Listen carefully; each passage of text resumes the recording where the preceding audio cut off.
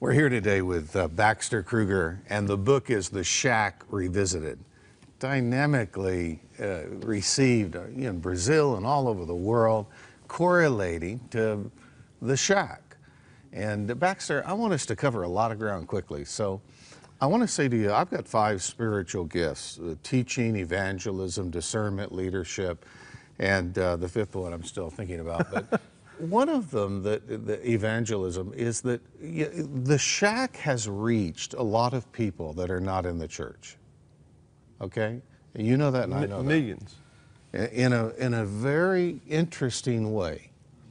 And yet, as we both have discussed, some of the metaphors or the representations of the deity in the shack and other things have caused mainstream evangelical theologians to recapitulate and say, you know, we don't like this, and we've rejected this. And we know the genesis of the shack was a personal crisis in Paul's life. That's right. His wife encouraged him to write it, originally for his kids, and then boom, you know, like unique book phenomenons. I mean, there was something here, it took off. I want you, so you come back with The Shack Revisited. First, why? I think that when people read The Shack, many people, millions of people read it in tears. Right.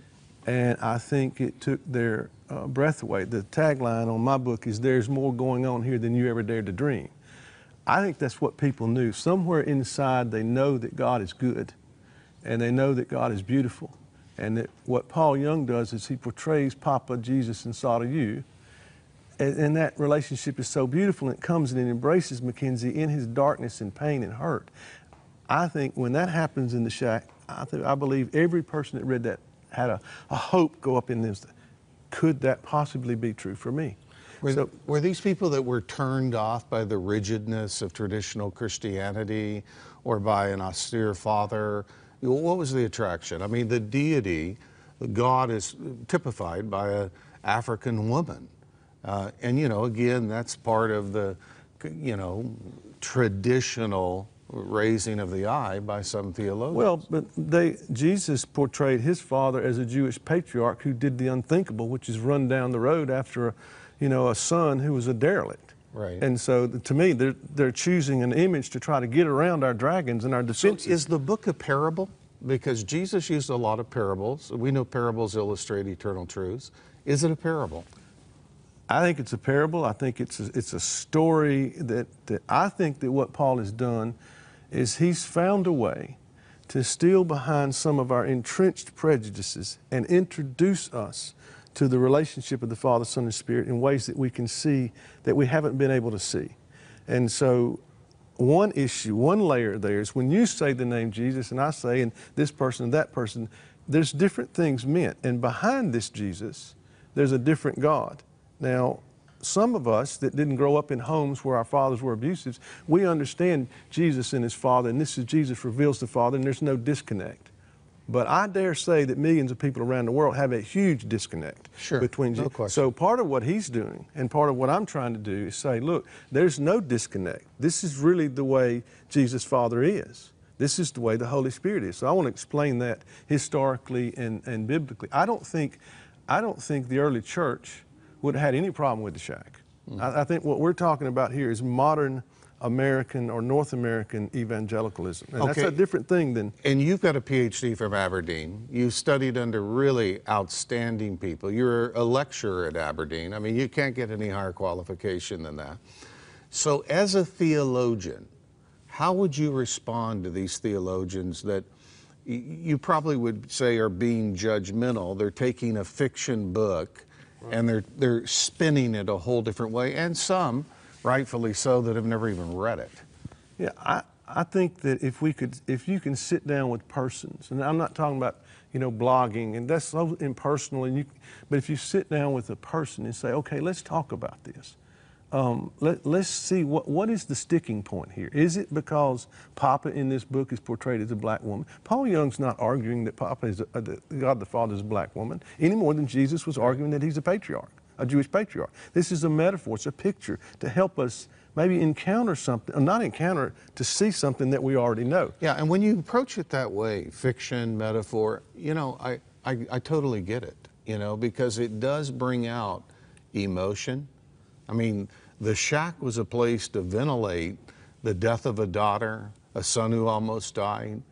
You know, segue that maybe experiential theology to the theology that you're teaching clearly in the Shack Revisited. Here's a great illustration. Mackenzie goes back to the shack. He goes in, God, G-O-D. This is the faceless, nameless omni-being, the God who is largely legalistic, is disappointed in us, if not disgusted already. Right. That's his God. Right. I think a lot of people are relating to this. He goes to meet this God. This God's a no-show because this God doesn't exist except in our fallen imaginations. So then he leaves. The last thing he says to this God in the book is, I hate you. I'm done. Right. And he leaves. I think people are like, yes, I hate this God. Right. Okay? So then he turns around and walks out. Everything changes. He goes back. And out before he can even knock, the Father, Son, and Spirit, figured as Papa, Jesus, and Saw to you, are already inside the shack. Jesus already has sawdust because he's already preparing for Mackenzie's great sadness. And this is while Mackenzie is still angry at G-O-D. You with me? I think this is very real. This is who we're angry at this God. We don't want anything to do with this God, and we know it's not real, but we don't have any way of talking about this. Right. So all of a sudden, Papa comes out.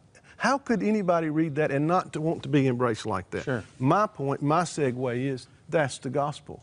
Jesus' Father sent him to find us in the far country, and he's done it. This is who we are. This is not God. This relationship with the Father, Son, and Spirit is the truth, and we're included. Now, come on, walk with us. Change your mind. Change your believing.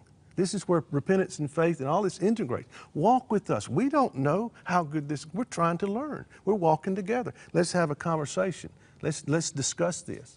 Two things. One, then, would you say that for the detractors or the critics that if a disclaimer or putting the word fiction in bold might have helped them understand? Because we should add that Paul experienced a tremendous spiritual experience. He's a family man. His family's grown dramatically, and you know there's a good catharsis that took place personally in his life, reflected in the story of the book. I talk about that in my book, and for me, the simplest way to talk about that is that Paul Young, as a man, went through a lot of hell in his life. And then he saw something that was so beautiful it took his breath away again and again and again and again. And he didn't have words or the capacity to even begin to talk about what he had discovered in his pain and darkness, which was the Father, Son, and Spirit. And little by little, this story emerges, which he will tell you he wrote for his children. He never intended it for publication. He's trying to help them see and encounter what he saw, and he knows he's outclassed. This is too beautiful for words. Right. This vision of this Father, Son, and Spirit that actually saved him in his own life and experience is too beautiful. So I read his book, and I'm thinking, he knows Jesus Father. He knows Jesus. He knows the Holy Spirit. And he's found a way to help all of us begin to talk about this in ways that are not going to create division automatically. And that's why you've got 18 million plus. And everybody says that I've talked to in the publishing industry, if one book sold is 2 or 3 times read. I mean, you're talking about a bunch of people around the world that are in this conversation. Could God be this good? We live in a damaged world where people are hurting. And we use the little saying, people don't care how much you know till they know how much you care. And there's a lot of people that feel like nobody cares about the hurt in their life. You come from a background that's pretty intense theologically, a 5-point tulip Calvinism. That's correct. How did you migrate to this? I mean, from your own personal perspective. I was a senior at the University of Mississippi, and I discovered that we had a library. And I went to it, and I checked out a book by Athanasius on the incarnation of the Word of God. There's an edition that's got C.S. Lewis has written the preface to it.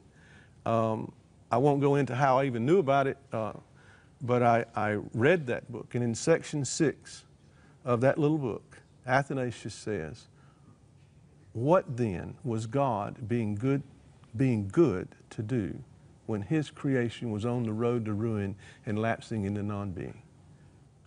And I suddenly saw that I had always interpreted God's reaction to the fall negatively, not in terms of the goodness of God. And so I read a little bit more in Athanasius, and this is another one of his quotes that that beautifully rocked my world.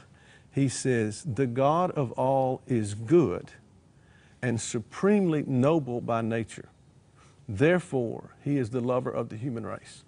So at that point, I'm thinking this is way bigger and way larger. And this is about the character and nature of God the Father. He is for us, not against us. Jesus is not trying to convince. Jesus is the expression of that passion for our life and determination that we not perish. So I'm thinking, okay.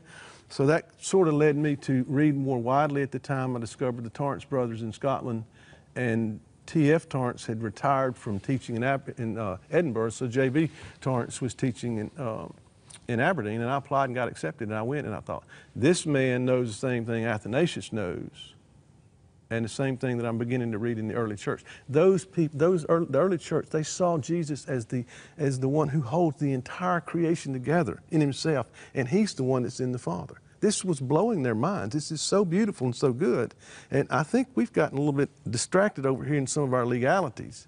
And so when you have this revelation of this relationship, it may reveal that we're on a rabbit trail. Right. And it's okay, because we can come back into the conversation.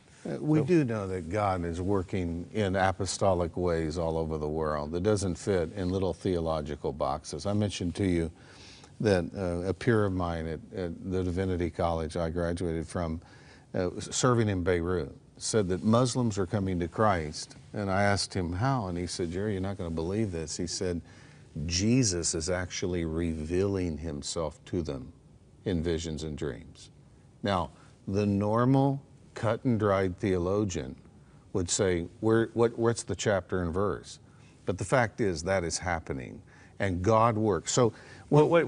The normal cut and dried theologian of which particular tradition? Because I think Athanasius and the early church would have said, well, of course. Mm-hmm. Of course he's revealing himself to you in dreams, and he's revealing himself to you. If you believe in him and he hasn't revealed himself to you, then what are you believing in? Right. So it was about relationship with a person, and I think, so there's different places in history where that would sit differently with different theologians. Madame Gahn, you know, had a spiritual mysticism about her, and J. Hudson Taylor in China had a spiritual mysticism. So did David Livingstone. I mean, these people we quote all the time that were like the mavericks of missionology. Is the shack something of 21st century spiritual mysticism that has an undercurrent of theological thoughts or redemption maybe? I do not personally like the word mysticism in our time. And why is that? I think the concept of Christ's union with us and our union with him that you see in John's gospel, right, for example, that Jesus says in that day, you will know that I am in my Father, and you're in me, and I'm in you.